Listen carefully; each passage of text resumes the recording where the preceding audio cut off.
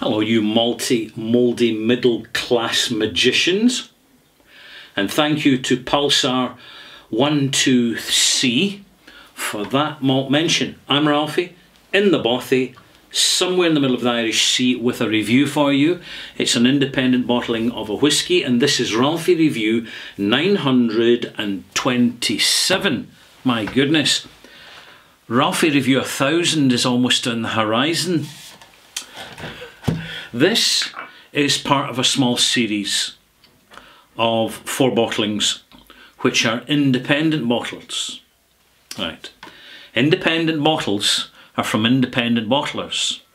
The independent bottlers, most of the time, not always, do not own a distillery themselves, but buy from either distilleries directly or from a large brokerage where they get an assortment of different casks of different single malts and other spirits, and they bring them on and they mature them under their own terms and conditions, some of which are really quite strict, and you notice that in the results, and others maybe less so. But it does vary. Independent bottling quality varies like official bottling quality varies. And the best way to sift out the best from the rest is to acquire the knowledge, which is why you're here, to get a little bit of malt knowledge.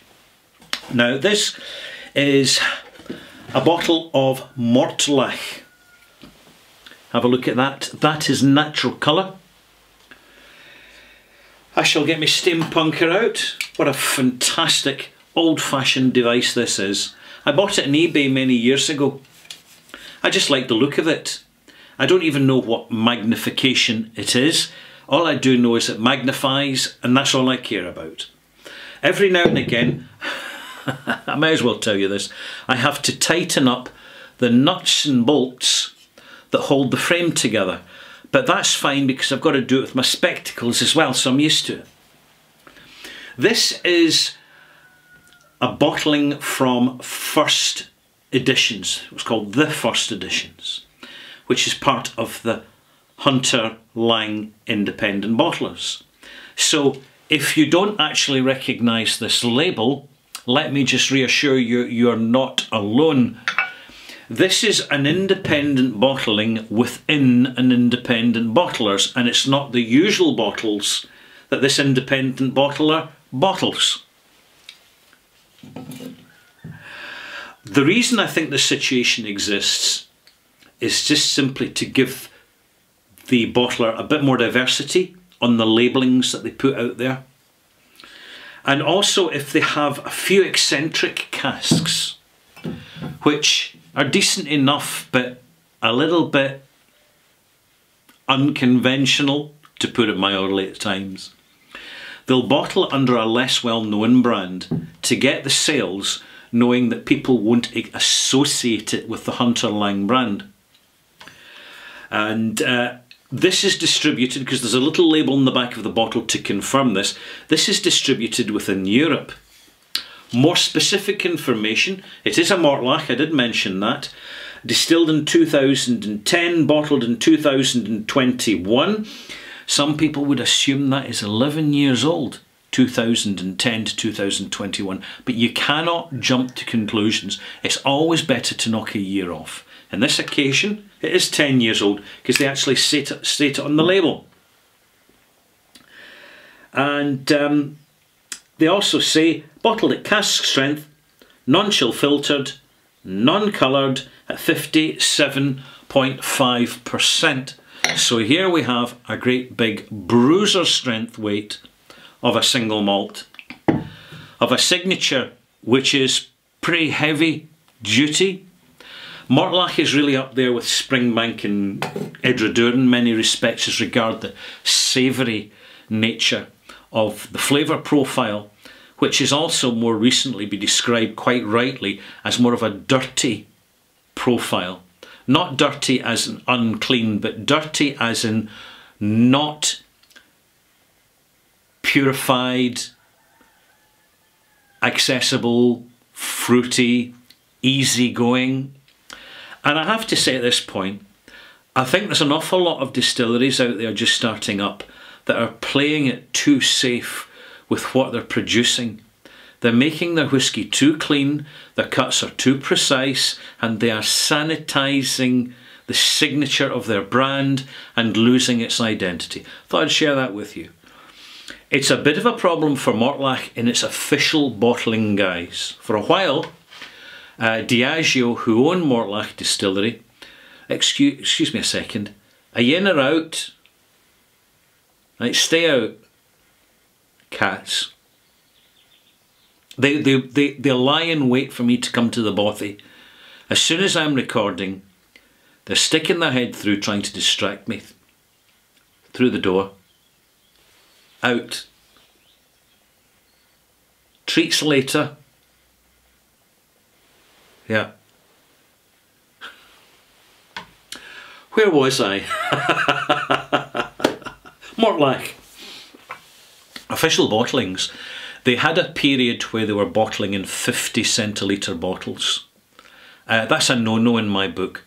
You will notice I never, very rarely review 50 centilitre bottlings for a very simple reason. In my opinion, they are shortchange. It's creating an illusion, oh, you're getting a bottle of whiskey and it actually looks reasonably priced, but if it was a 70 centilitre bottle, it would be a bit overpriced. Because it's a 50 centilitre bottle, you're simply getting less whiskey. I don't like it. It comes across to me as a bit tricksy, but Diageo did that with the Mortlach brand and it really put me off. So I went to have a look at what the independent bottlers had, like Signatory, Cadenheads, a few Gordon MacPhails and Hunter Lang. And every now and again you come up with a really interesting bottle. Now, I'm going to tell you, I've not actually tasted this. You may notice that the top is still sealed. And there's a reason for that. I want this to be an independent bottling that I'm reviewing for you based on first contact. So here goes.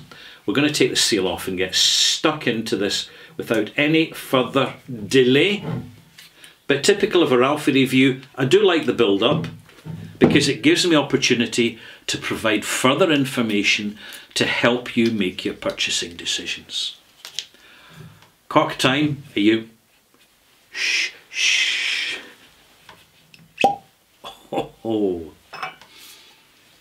Good neck fill.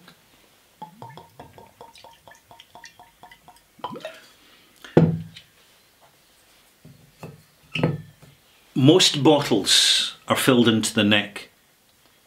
The exact volume of alcohol being 70 centilitres is up to a certain neck fill. And on the bottom of the bottle it has a wee measurement in millimetres. In this occasion it's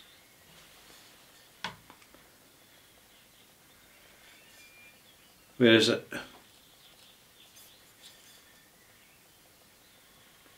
It's not telling me. I can't believe this. It should be telling me. Right, anyway, usually in the bottom of the labels you'll have a measurement that when you go from the absolute top of the neck of the bottle down to the surface of the liquor, it's a specific measurement. And if your liquor between 20 and 22 degrees Celsius is at that level, it means you've got exactly 70 centilitres in the bottle. I'm going to leave the cork off now, let it aerate a wee bit. When I open bottles for the first time, particularly at cask strength, particularly when they're younger, they need to breathe and unwind from their hibernation in there. And of course this, when you have a first pour, more or less disregard the experience in your senses because the whisky hasn't had time to unwind, but you will still get a first impression. But don't read too much into that first impression. Slow down, take your time, and you'll enjoy it more. This is quite aromatic and confectionery. They call Mortlach the Beast of Dufftown because of its savoury notes. It's not a whisky for beginners. I would not advise it. If you're beginning, stick to Glenlivet and Glenfiddich. You can't go wrong. Mortlach is one of these single malt profiles that you graduate to over time, and then you really enjoy it. Some people get it immediately, but other folk just don't like it at all. It's one of these love it or loathe it whiskies. It's like Lafroig, exactly the same style. I quite enjoy it. Bourbon cask, definitely. Fresh bourbon cask, because there's plenty of vanilla going on here. Barley sugar. Lots of barley sugar. And soft sultanas, quite ripe sultanas. First taste.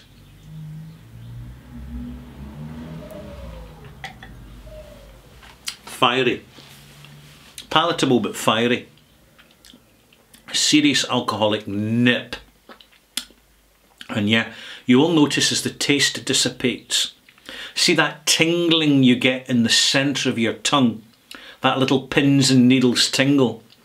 That is your sense of taste being anaesthetised by ethanol. It's as simple as that.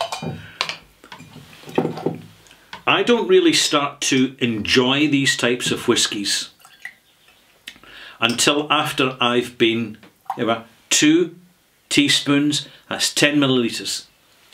I don't really start to enjoy them until after the bottle's been open for about a month.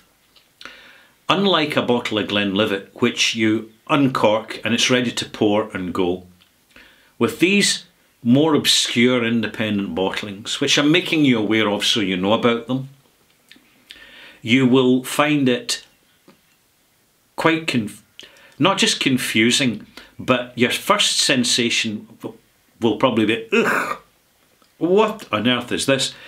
And automatically you'll put the cork back on it and put it away for another month. And that's absolutely the right thing to do, because in between your first taste and your second and your third and your fourth taste, over time, your senses have time, your sense of smell and particularly sense of taste has time to acclimatise to the flavour range, the sensation range within these types of whisky. These big cask strength whiskies. And sure, official bottlings can be cask strength.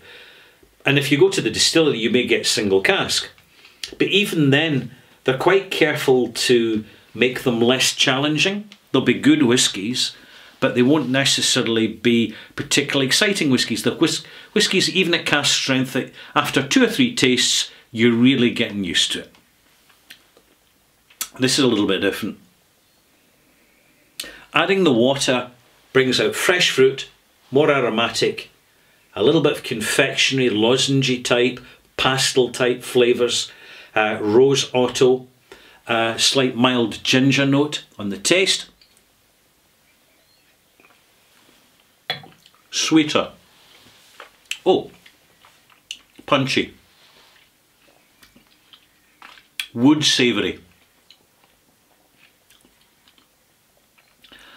Baked banana, baked apples. Slight wood smoke. Sourness, a distinct sourness that's got a little bit of bitterness in with it. So I'll add a little bit more water,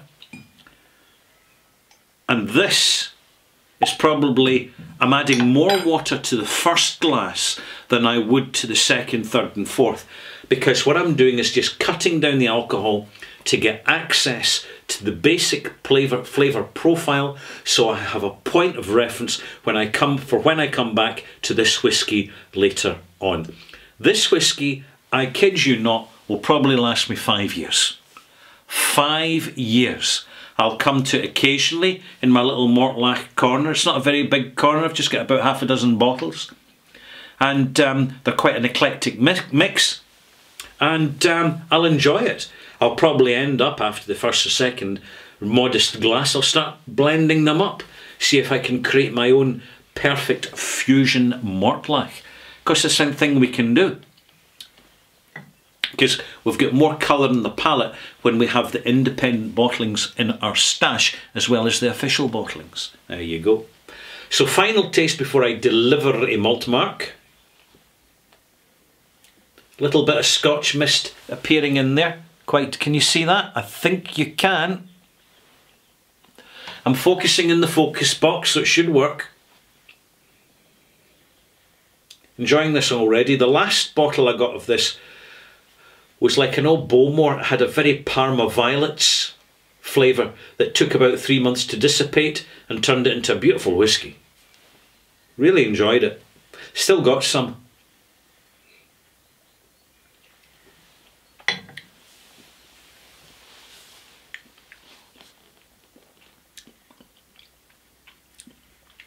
Fun enough, it reminds me of early bottlings of Benromach, when Benromach was more sensation heavy. Really interesting malt, because you're getting Mortlach young, and Mortlach, it'll suit any cask, but every cask could be a disaster, if you know what I mean. But in this case, a really good match with a fresh, modest bourbon cask, nothing too heavy in terms of flavour. The classic vanilla, slight honey thing going on, which suits the Mortlach. It brings down and tones down its stridency as a spirit at an earlier age. Works really well as an old whisky, does Mortlach. You know, 30 years plus.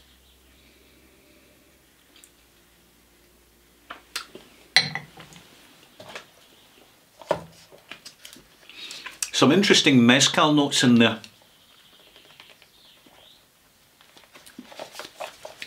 This is a first impression. It's quite gingery, spicy and feisty. Almost a touch of curry, seriously, on the finish. And there's kind of sour herbs in there. Sage and bay leaf. Yeah, there's that kind of bay leaf, kind of sage strokes mint fusion thing, and sort of menthol. It's an odd one. Proceed with caution, but if you have experience and you know how to work the bottle, you're going to be fine. 87 out of 100, and that's an integrity malt mark. And furthermore, bear in mind, this malt mark is for first acquaintance. So after about a month, it could be 88 or 89. And there you have it. And before my hiccups start kicking in, I shall say cheery bye, pop back again for my 927 extras. Because if you do, you'll be rewarded with more insights into selecting independent bottlings at auction. Because this is becoming a more interesting option these days. And also I will reintroduce the first independent bottling you should ever start with. The one that will probably educate you the most and will be the most unique to you, and the one you will always be able to afford. Right, I've got you intrigued now. So you have to join me to find out my next review. I'm Ralfy from the Bothy. If you've enjoyed this, please subscribe if you haven't. Click the likey button, and if you want extra stuff and extra content, why don't you subscribe to me in Patreon? Ralfy at Patreon, R-A-L-F-Y. I'm Ralfy from the Bothy, and see you soon.